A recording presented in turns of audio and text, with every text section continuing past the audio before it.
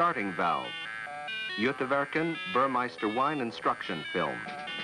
Starting valve to K90 GF engine, replacement and overhaul. This operation is also described in the instruction book, Volume 2, Maintenance Part 907-4. Before we commence work, we must follow 4 safety regulations, namely, stop the engine, block the starting mechanism by closing the cock to the starting air distributor, connect the turning gear, open the display cocks. And so now this has been done, we can begin changing the starting valve. One prerequisite is a normal set of tools, including a dynamometric wrench and a spare valve to be obtained from supply.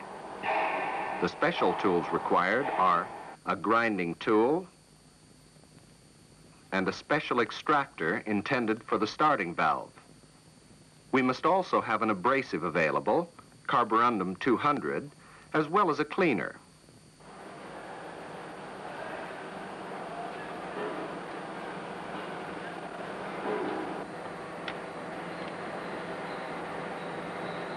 Begin dismantling by loosening the pipe joint for control air at the angle junction.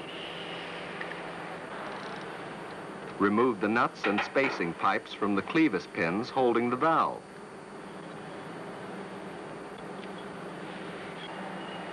Fit the extractor and fasten the 2 pins in the special extractor mounting holes on the valve.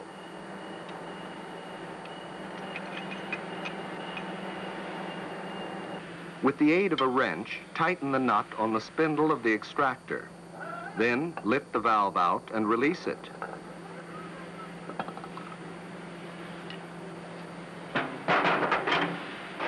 Now give the hole in the cylinder cover a proper cleaning and inspect the valve seat carefully. If it is shown to be sooty or burnt, it must be ground with the grinding tool. First fit the guide onto the handle of the grinding tool, and then the milling attachment.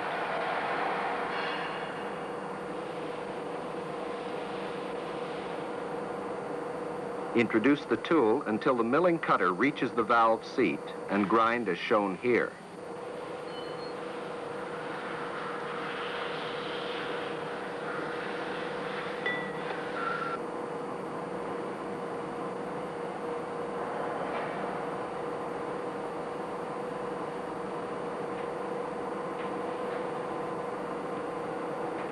Now we shift the milling attachment to the grinding wheel.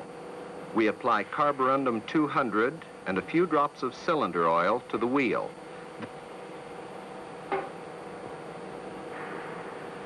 Then introduce the tool again and carry out the finishing.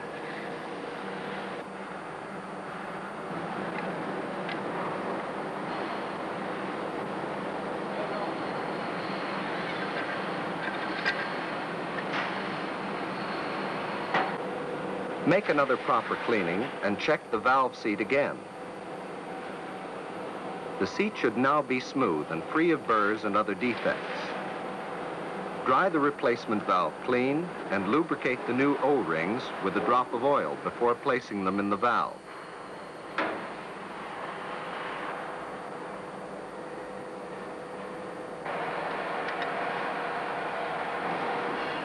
If the ring should seize when the new valve is put in position, tap it lightly with a tin hammer.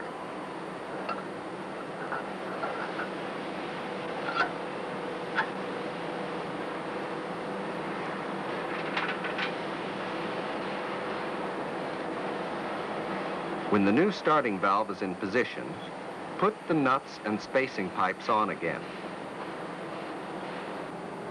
Tighten the nuts with the dynamometric wrench to 215 Newton meters or 22 kpm.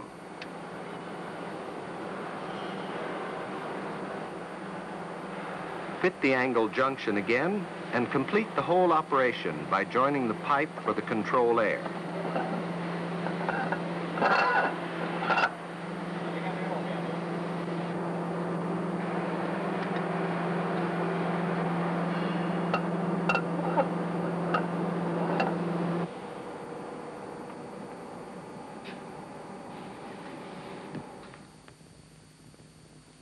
overhauling. When doing work of this type, it is important that the working area is clean. Paper, plastic foil, or something similar is excellent to spread out on the workbench. The special tools we need for an overhaul are an emery roller, a mounting tool, and a special pin spanner. Carborundum 200, grinding paper, cleaner, and a normal tool kit are also necessary. With the aid of a hexagon spanner, the screws are loosened at the top and the lid can be lifted off, so that the spindle will not cut into the seat. The pin spanner plays an important part here. Hold the spindle firmly with the pin spanner.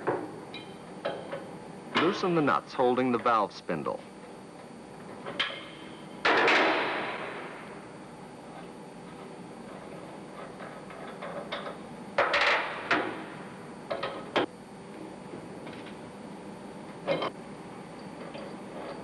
If the valve spindle seizes when it is being taken out, tap it lightly with a tin hammer.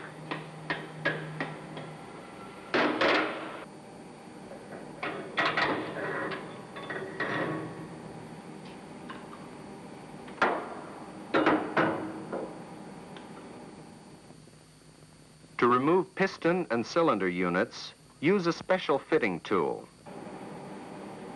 Note how the tool is introduced into the valve. Note that the tool is inserted from the same direction as the spindle has been removed. Put on a washer and nut. Then the whole package of cylinders and pistons are gathered together and can be easily removed.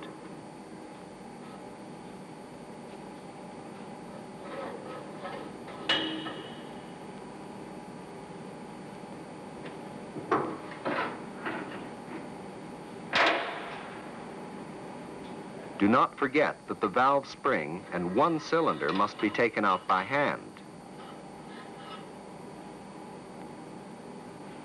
Begin by disposing of the old O-rings.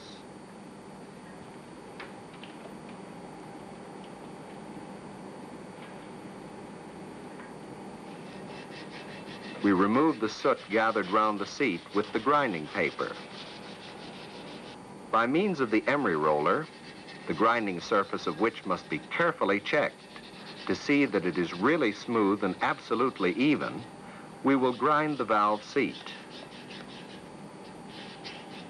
If the tool seems flawless, we apply abrasive, carborundum 200, and a few drops of oil.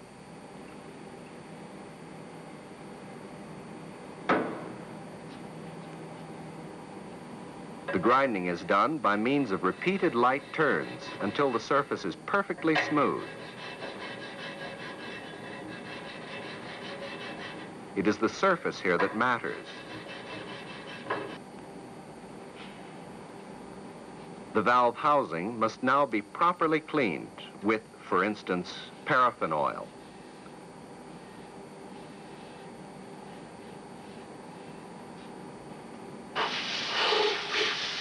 Blow it completely dry and clean. And check the results of the grinding.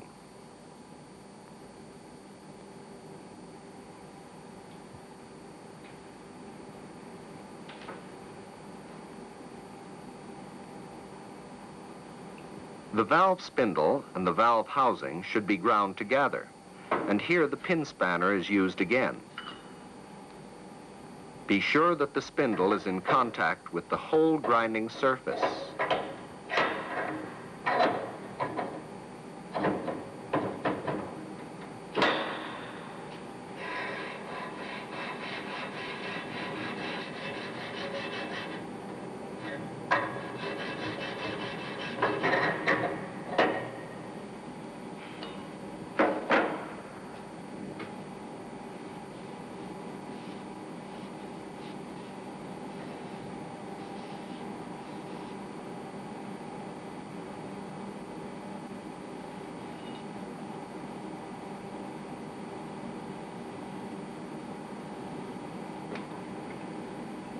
Clean all the details in, for instance, paraffin oil.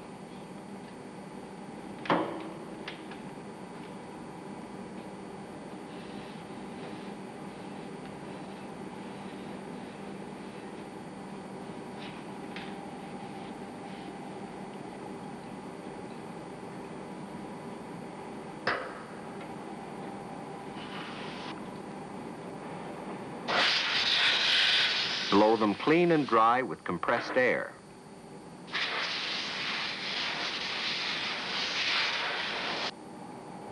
Finally, lubricate them with cylinder oil or Molykote grease.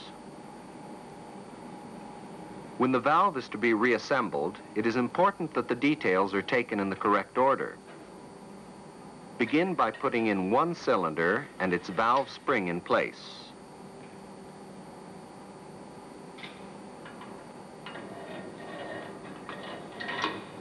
Now we have 3 packages, consisting of 4 parts each, as in this picture.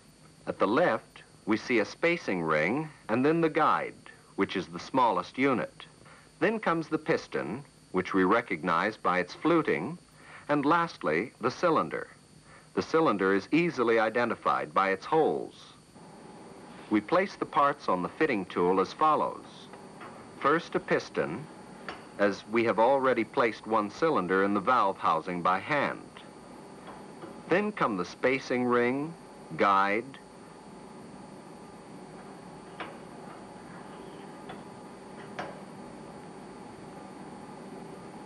piston,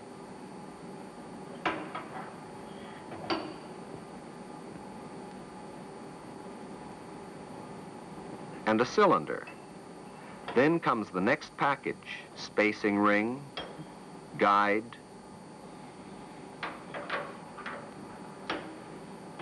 piston,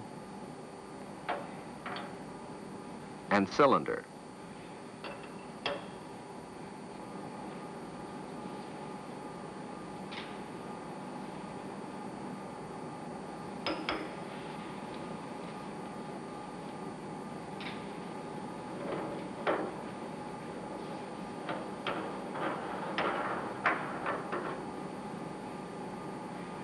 When the tool is fitted, we place it in the valve housing.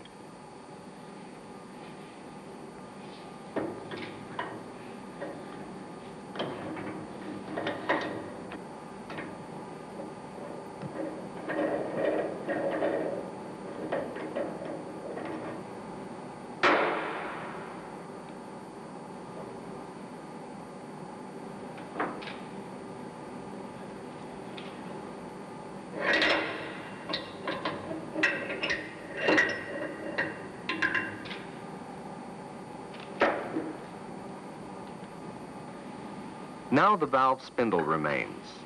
This is put in position by means of the pin spanner.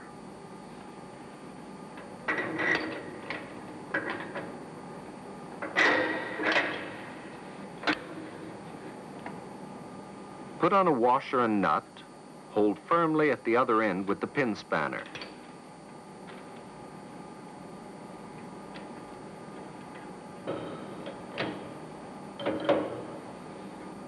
Do not forget the locking nut.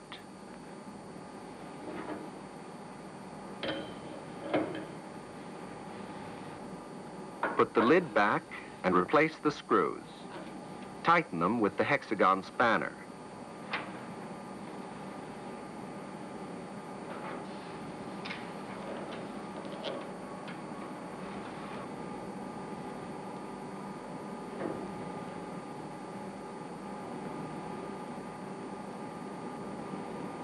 If the now overhauled valve is to be put in the stores, the O-rings should not be fitted, as they may dry during storage.